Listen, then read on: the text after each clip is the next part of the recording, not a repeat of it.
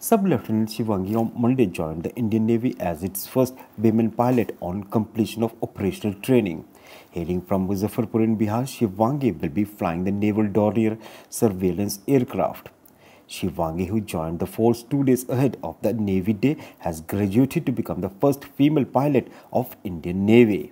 Well, it's a very proud feeling for me, for my parents, and it's a different feeling, something on, I've been craving for this since a very long time, and finally it's here, so it's a very, I cannot express it. It's a very great feeling. I'm looking forward to complete my third stage of training, that is Dornier Operational Conversion course. So I'll be doing all the MR missions and I'll be fully operational on this aircraft. Mainly because of all the staff and QFIs, they were very, very supportive, and they have always encouraged me to, even if you make mistakes, they'll always tell it's okay, in training you are supposed to make mistakes and learn from it. So they were all very supportive and it was a great experience.